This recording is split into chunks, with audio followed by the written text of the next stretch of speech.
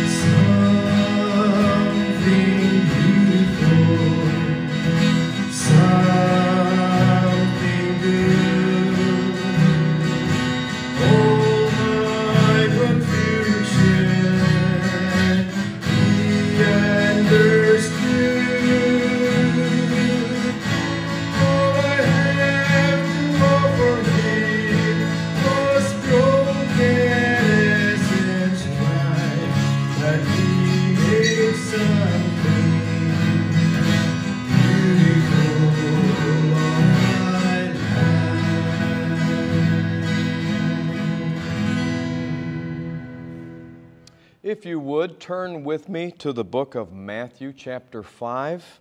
We're going to read a good portion of this, as today's message is titled, The Beatitudes. You've probably heard this before. Now, I've never found the word Beatitudes in the Bible, but what it means and what it is the 8 sayings of Jesus. Sometimes people call it 9 sayings of Jesus, at the beginning of the sermon of his Sermon on the Mount, the very famous Sermon of the Mount, and Beatitudes is very famous also. So it's the 8 sayings of Jesus beginning at the Sermon of the Mount. The word Beatitudes, that comes from the word in Latin, which I'm going to pronounce Beatus, B-E-A-T-U-S, meaning blessed, which each of the Beatitudes starts with. So it begins with the word blessed. So what I'd like to do today is read through the Beatitudes and then break each one down. We'll make it quickly. I won't drag this on forever. But as we read the Beatitudes, sometimes we'll attribute them to just natural things when there's also a very spiritual meaning behind the Beatitudes also. So let's start in Matthew chapter 5, verse 1.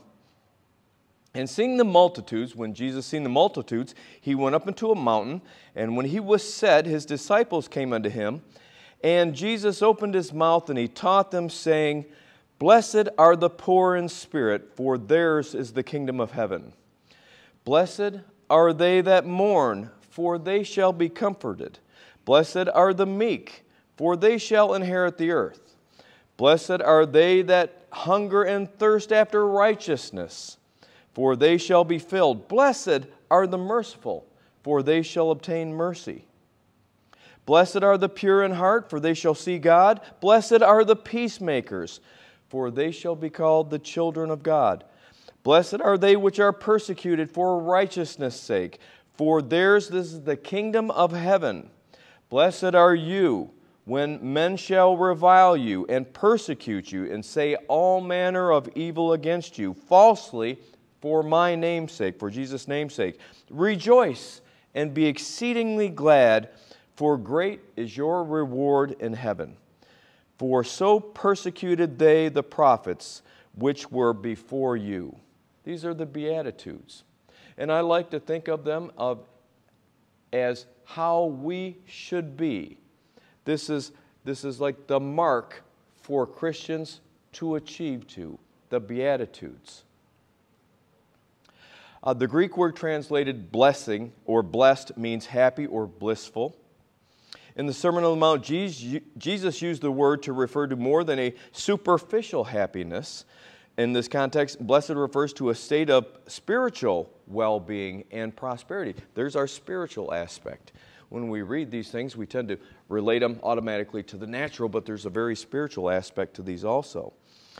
Those who first experience the first aspect of a beatitude, say like the poor, if you're poor, if you mourn, if you're meek, if you're hungry, if you're hungry for righteousness, if you're merciful, if you're pure, if you're a peacemaker, they'll also experience the second aspect of the beatitude, being yours is the kingdom of heaven. You'll be comforted, you'll inherit the earth, you'll be filled, you'll have mercy, you'll see God, you'll be called the sons of God. The blessed have a share in salvation and have entered the kingdom of God, experiencing a foretaste of heaven. Another possible rendering of the beginning of each beatitude is the blessedness. The blessedness. The Beatitudes, once again, may describe the ideal disciple. Now, we all have our faults, and we are all working towards being the ideal disciple.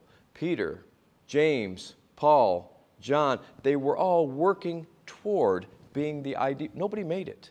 Nobody made it. But once we see Him, as we pass on to the next life, once we see Him, we'll be like Him, because we'll see Him as He is, and we will know Him to the fullness. So, but as for right now, we're working towards being the ideal disciple, both present and future. The person whom Jesus describes in this passage is a different quality of character and lifestyles than those who are still outside the kingdom.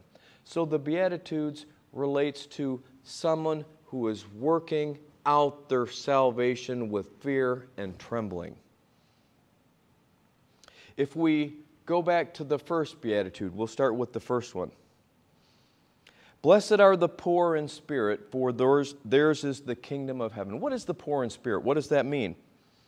A possible translation, I won't give you every translation because we can derive a lot of things out of this, but with the phrase poor in spirit, Jesus was most likely speaking of our spiritual condition of poverty, the recognition of our need for God. The kingdom of heaven refers to the people who acknowledge God as their king. So to paraphrase this, blessed are the poor in spirit, for theirs is the kingdom of heaven. If we were to paraphrase that, it might go something like, blessed are those who humbly recognize their need for God, for they will enter into His kingdom. Isn't that nice? A little bit easier to understand that way. Those who mourn. Blessed are those who mourn. The second beatitude. I'm going to stop numbering them right now because I'm going to forget where I'm at and I'm going to have to go back and figure out the numbers. So let's just go one by one. The next beatitude, I'm going to call it that one. The next beatitude. Blessed are those who mourn, for they will be comforted. Now, naturally, my mind, the natural mind, is thinking those who mourn will people who may be mourning for passed on loved ones, mourning for someone sick, mourning for the troubles that this world gives us. But here's another aspect of that. Those who mourn speaks of those who may be expressing deep sorrow over sin. Lord, forgive me, I'm a sinner. Remember the guy that smote his breast and wouldn't so much as look up to heaven? Because have mercy on me, a sinner. Where the Pharisee, on the other hand, I'm glad I'm not like these other sinners are. No, this is a person, blessed are those who mourn. This is a person who expresses deep sorrow over sin, or those who repent from their sin. The freedom found in the forgiveness of sins and the joy, eternal salvation, is the comfort of those who repent. So, blessed are those who mourn, for they will be comforted. Let's paraphrase that as, blessed are those who mourn for their sins, for they shall receive forgiveness and life eternal. You know what else that comfort can refer to? The Holy Spirit. Isn't He referred to as the Comforter? If you mourn over your sin, if you repent from your sins, what happens? You receive the Holy Spirit. You become a child of God. Let's keep going. Let's keep going. Blessed are the meek, for they will inherit the earth. What is this? What is the meekness? We know that Jesus was described as meek and humble, but what is it to be meek? Sometimes we correlate or recognize meek with weak, which is an extreme mistake. Blessed are the meek, for they will inherit the earth. Similar to the poor, the meek are those who submit to God's authority, making Him Lord. Revelation 21:7 says that God's children will inherit all things. Blessed are the meek, for they will what? Inherit the earth. Another one. Blessed are those who hunger and thirst for righteousness, for they will be filled. Hunger and thirst speaks of a deep need, possibly a driving passion. This righteousness first refers to the Lord Jesus Christ, our righteousness. Blessed are those who hunger and thirst for righteousness. You know what our righteousness is in the sight of God? Filthy rags. Filthy rags. It's Jesus who becomes our righteousness as we accept Him. That's the righteousness we're talking about here. Blessed are, I lost my place here. Blessed are those who hunger and thirst for righteousness, for they will be filled. Hunger and thirst speaks of a deep and driving passion. The righteousness refers to the Lord Jesus Christ. Our righteousness, to be filled, is the satisfaction of the soul's desire. So to paraphrase, blessed are those who passionately long for the Lord Jesus Christ, for he will satisfy their souls. I like that one. I like that one. Let's go on to the next one. Blessed are the merciful, for they will be shown mercy. I think this one almost kind of speaks for itself because it has a spiritual tone to it and also has a natural tone. Simply put, we sow and then we reap. We reap what we sow. Those who demonstrate mercy will receive mercy. Likewise, those who know great mercy, if you're just a little bit righteous, you're going to show great mercy to those around you. The mercy is shown through forgiveness and also by offering kindness and compassion toward others. If we were to paraphrase this, blessed are the merciful, for they will be shown mercy. The paraphrase could sound like, blessed are those who show mercy through forgiveness, kindness, and compassion, for they will receive mercy. What a wonderful thing. Be merciful. Let's work toward being the perfect disciple. The pure in heart are those who've been cleansed from within. I'm sorry, I skipped ahead on you. Blessed are the next one. Blessed are the pure in heart, for they will see God.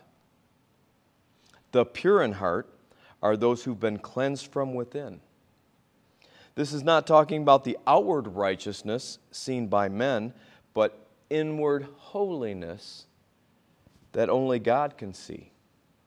The Bible says in Hebrews, the book of Hebrews, chapter 12, verse 14, that without holiness, no man will see God. Blessed are the pure in heart, for they will see God. So if we were to paraphrase that, if we were to put that in other words, blessed are those who've been purified from the inside out, being made clean and holy, for they will see God. Isn't that wonderful? How about the next one? Blessed are the peacemakers, for they will be called the sons of God. Are you a peacemaker? I think this one also has a spiritual aspect and a natural aspect. Are you a person that may run around stirring up strife? Are you making outrageous statements that inflame others? That's not being a peacemaker. But are you rather one who wants to keep the peace? Who wants to be peaceful with all men so that you may win others to Christ? Not by your outrageous statements, not by stirring up strife. Blessed are the peacemakers. The Bible says we have peace through God, or through Jesus Christ. Reconciliation through Jesus brings restored fellowship, peace with God. In 2 Corinthians 5:19, it says, God entrusts us with the same message of reconciliation to do what? To take to others. Be a peacemaker. If we were to paraphrase that, blessed are those who have been reconciled to God through Jesus Christ and who bring the same message of reconciliation to others, bringing peace. All those who have peace with God are called His sons. Hallelujah! Being called the Son of God as we are brought into His family. Ready for the next one? This is getting good. I like this. I like breaking this down. Seeing what it says in the Word and making it come alive for us that we can apply it today. Blessed are those who are persecuted because of righteousness, for theirs is the kingdom of heaven. Just as Jesus faced persecution, let's define this. Persecution, I'm a Christian and everybody at work talks bad about me when I'm not around. I suppose if persecution was like this big, that might be persecution. But what type of persecution did the disciples face? What type of persecution did the missionaries out in the field, what did they face? Death, harm, destruction. This is the persecution. Let me find out where I was. That's the problem. When I stop to talk, I just lose everything, and I didn't put good paragraphs in here.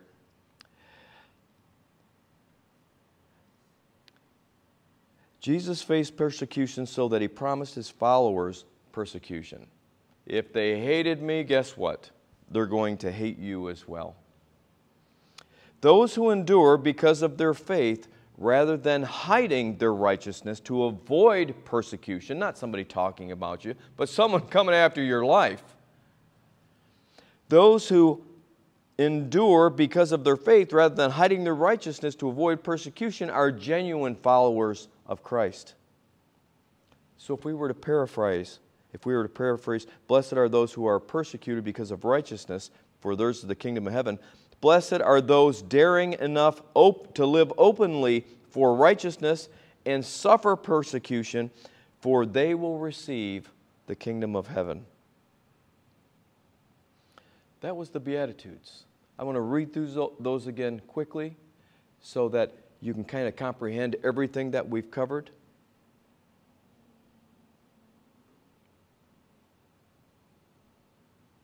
Blessed are the poor in spirit, for theirs the kingdom of heaven. Blessed are those who mourn, for they will be comforted. Blessed are the meek, for they will inherit the earth. Blessed are those who hunger and thirst for righteousness, for they will be filled. Blessed are the merciful, for they will be shown mercy. Blessed are the pure in heart, for they will see God. Blessed are the peacemakers, for they will be called the sons of God. Blessed are those who are persecuted because of righteousness, for theirs is the kingdom of heaven. I hope this has opened up a little bit more of the Beatitudes to you. We learned this as we were kids. We've heard it a lot of times. We sometimes didn't know what it meant. I never found the word, as I mentioned before, the Beatitudes in the Bible. But it means to be blessed or blessedness. And I pray that this word would live in your heart, that you would work toward, as we all should, being the ideal disciple. These are the things that we need to attain to as we live through this life until we come to be with the Lord. Let's pray. Heavenly Father, we thank you for your word, Lord God. We pray that it would live in our hearts so that we would bring forth the fruits of righteousness, Lord God, that would bring glory to your name in all that we do. And we pray that you would allow us to share that good news with others around us so that your name would be glorified. We thank you. We give you praise. In Jesus' name we pray. Amen.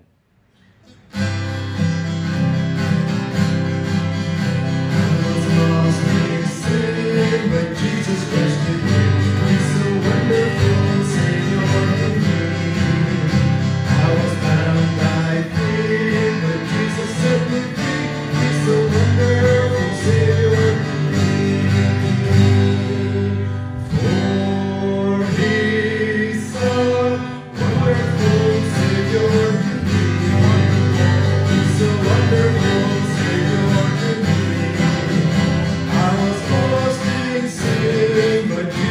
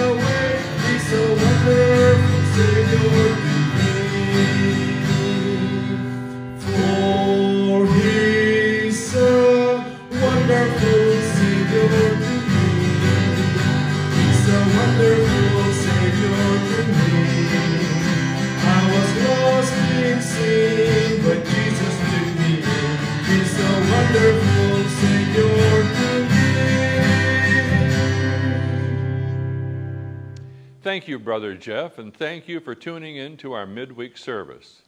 If you have been blessed today by today's message and you are watching us on YouTube, please give us a thumbs up and click the subscribe button to be notified of our future videos. If you would like to support this ministry with your offerings or donations, please send them to the Mosaic Church of the Nazarene, 8499 North Dort Highway, Mount Morris, Michigan, 48458. We will be continuing our in-person services and would love to have you join us and find us right here across from Skateland on Dort Highway every Sunday morning at 10:30 a.m. We pray the Lord will bless you so that you then will become a blessing to others.